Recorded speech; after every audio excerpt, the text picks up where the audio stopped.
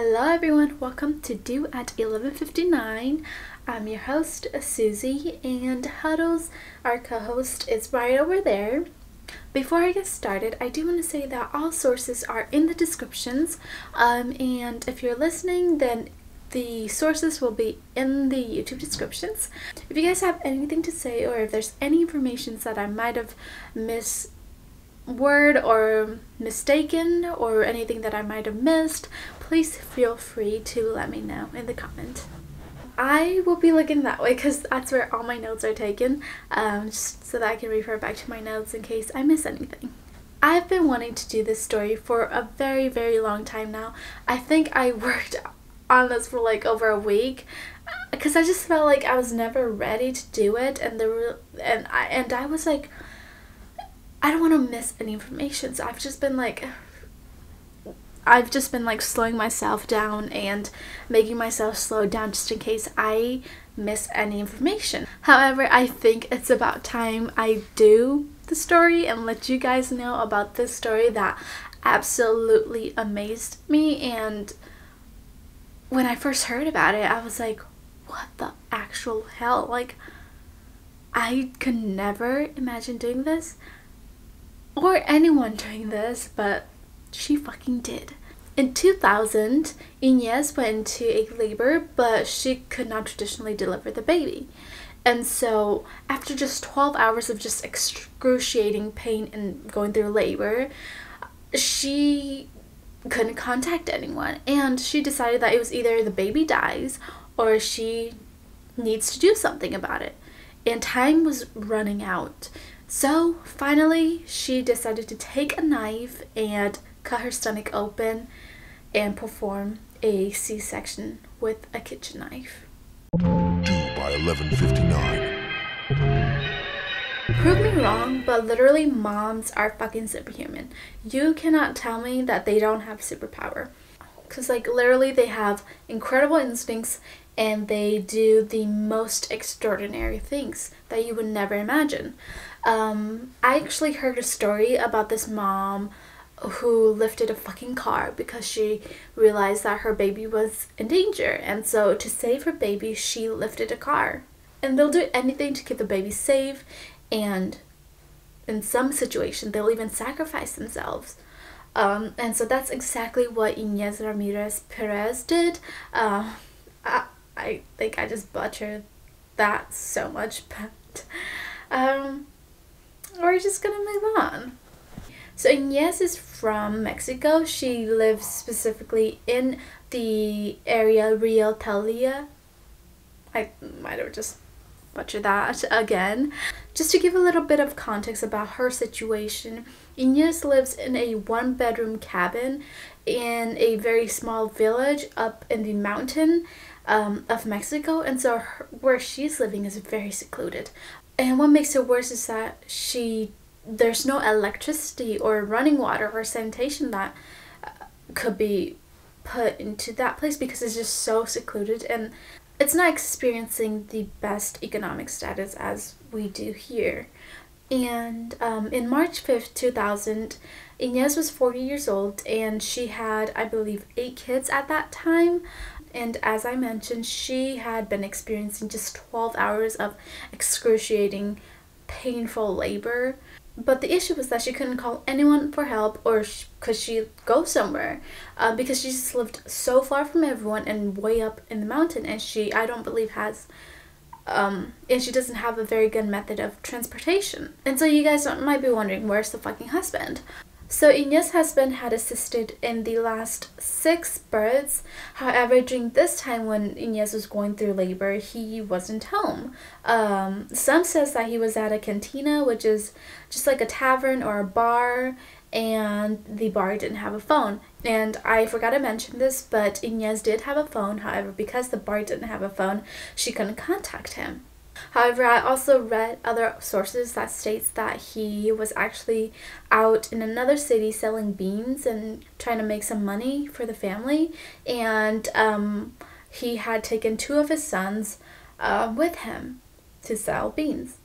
And I much prefer this version where he's actually doing something protective. It just sounds much more realistic compared to him being in a bar, or I hope so. Another issue was that the nearest medical team was about 50 miles away. And let me remind you, Ines lives in a very mountainous terrain, and you cannot be expecting a mother who's going through labor to be walking all that miles. I mean, even I struggle just walking a mile with carrying a backpack that's like 5 to 10 pounds. And mind you, I'm very lucky to be able to walk in a paved, smooth road. So it was just, what I'm trying to say is that it was impossible for Ines to get help. Okay, some will say that labor is not that painful, and pain is a very subjective thing, and there's no real way to measure pain. However, I do want to provide a rough explanation of what labor feels like, just to get a better sense of what Ines was going through. So majority will experience something called a Hicks contractions or a Braxton Hicks contractions, and during this symptoms, the contractions are very irregular. The abdominal may feel tight every once in a while, and there's going to be more discomfort than pain.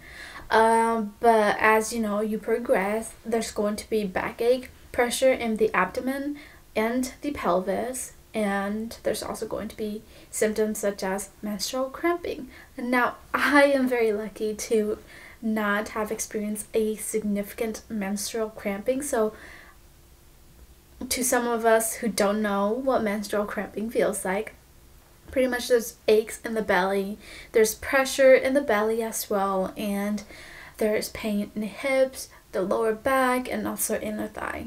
And according to some of the threads that I've read, when it's time for a mom to give birth, the body will push the baby out when the time comes, whether the mom likes it or not.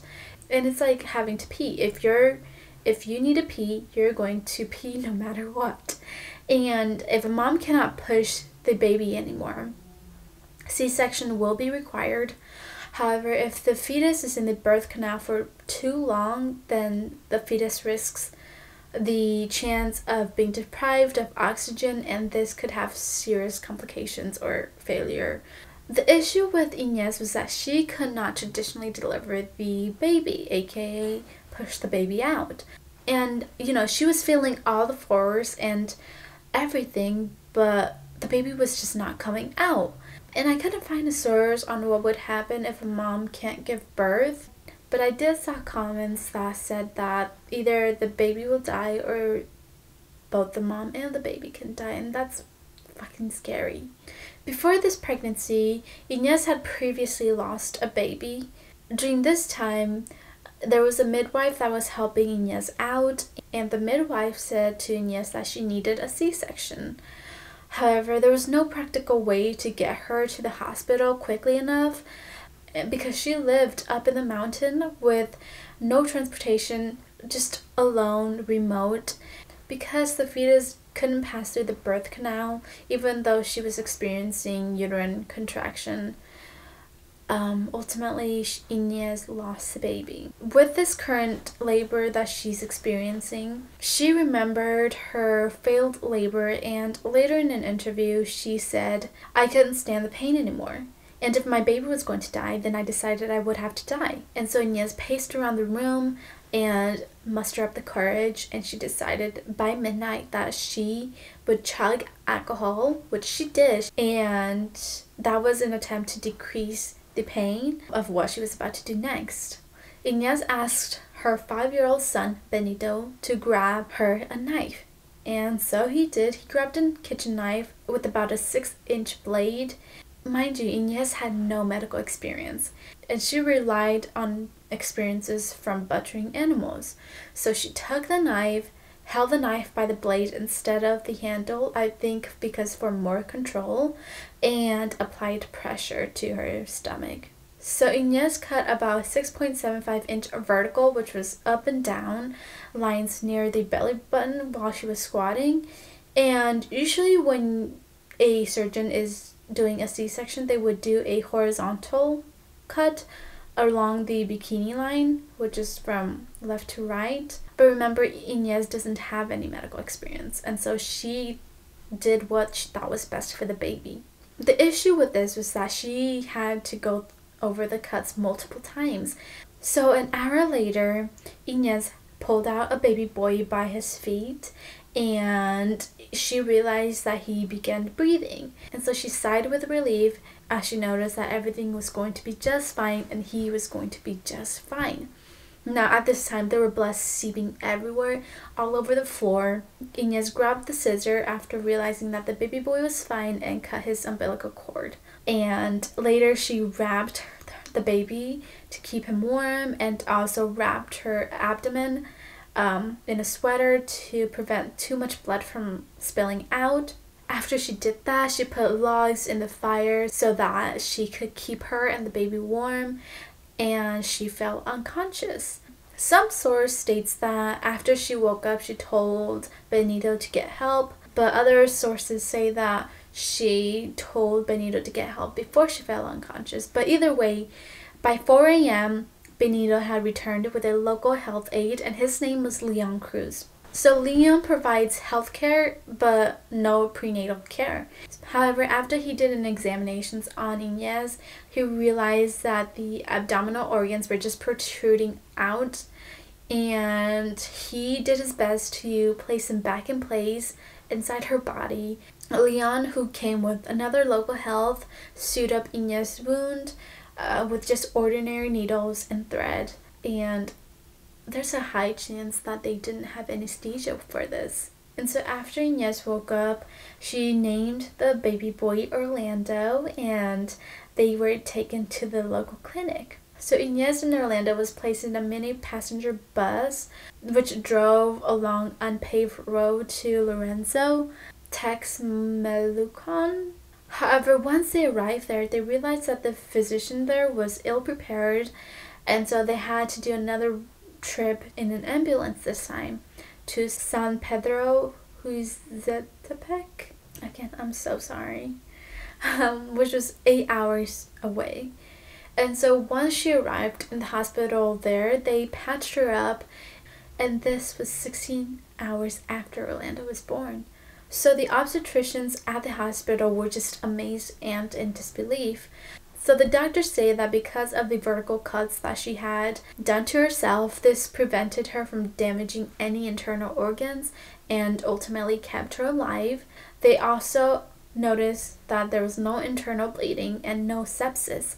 So sepsis is a severe situation where the body responds to an infection, and it causes a widespread inflammation through the body. And so an inflammation, again, is just immune system which releases chemical into the bloodstream. So what happens is that when an immune system releases chemical into the bloodstream, this causes inflammation. And so if there's a prolonged inflammation, it may damage vital organs. But thankfully, Ines had no sepsis, so there was no inflammations. And her uterus was the same as if it had undergone an ordinary delivery. However, before they released Ines, they wanted to make sure that she was safe and healthy and there was no other injuries, and so they decided to do a laparotomy. So to do the laparotomy, they had to cut Ines' sewed up stomach and analyze the organ for any injuries. And so that's exactly what they did. And so when they were in there, they repaired the right perimedian uterine incision. And so they did this by cutting open the uterine wall on the top right of the midline of the uterus. So you have the uterus and then the top right of it. And they also did a tubal ligation. So this is a procedure where it's also known as a tube tied. And so pretty much the fallopian tubes is either cut or blocked to prevent the eggs from reaching the fallopian tube for fertilization. I'm not sure if they asked Ines about this, if she wanted her tube tied, but the doctors realized that it was probably the best to do this and prevent complications in the future. They also did a bowel exploration just to look into possible injuries. Before they sewed Ines up, they decided to irrigate the abdominal wall, which means that they wanted to wash out the abdomen to remove any debris, blood, or contaminations in there.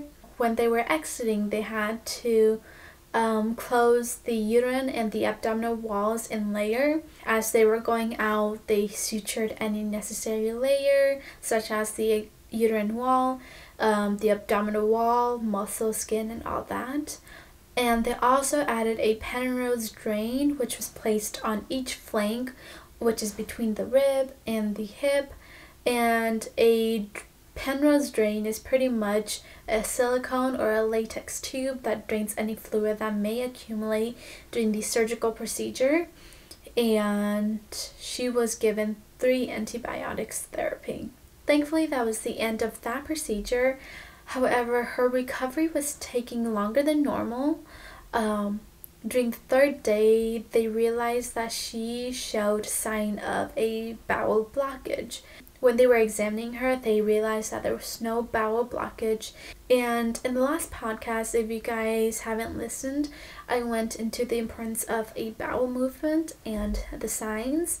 So by the 3rd day, the abdominal was swollen and enlarged, and the new surgeons were confused. They needed to know what was causing it. Was it gas? Was it fluid? Was it something else? And so they decided to test the swollen abdomen. At first, they x-rayed her to study the abdominal organs and the structures, which consist of size, shape, positions, and other stuff that could impact the enlarged abdominal.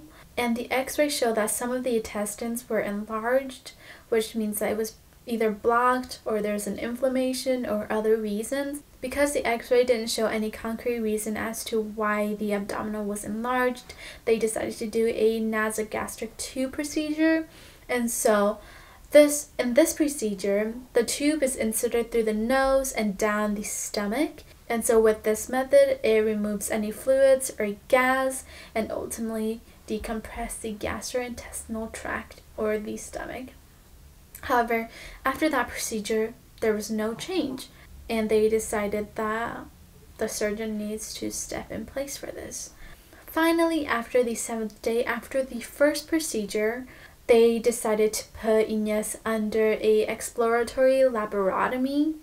In this procedure, they had to cut open the abdomen and look into the abdominal cavity and check for organs and the structures of the inside, and they needed to do this to rule out any mechanical intestinal obstructions. And once they were in there, they realized that there was no physical blockage to the GI tract, but they did saw an adhesions. So adhesion is pretty much a band of scar tissues, and so the adhesions cause descending colon, which is the bottom or the end of the colon, to be twisted. And so when the surgeons were in there, they decided to cut the adhesion and remove the twisted colon. 10 days after the first operation, Ines recovered well and was finally released with her baby boy Orlando. And Orlando and her went on a 12-hour ride back home, and there was an article that said that at one point she decided to get off the bus and just walked for 1.5 hours along the rocky road with Orlando strapped behind her back. I'm sorry, but she is crazy, but crazy in like the most amazing, powerful way, because how can she do that just days after her surgeries?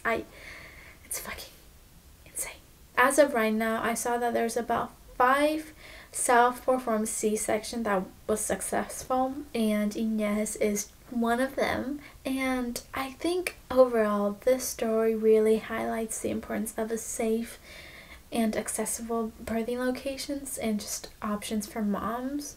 And I feel like moms shouldn't have to be forced to make choices to take extreme measures just so that they could protect themselves or the baby. And I feel like there's so much room for the healthcare systems to improve. But just reading this case made me realize how strong mothers are. But anyways, I'm so glad to be able to tell you guys about Ines and her story. And if there's anything else you guys want me to cover, just let me know. And hopefully I'll see you guys in the next episode. Bye!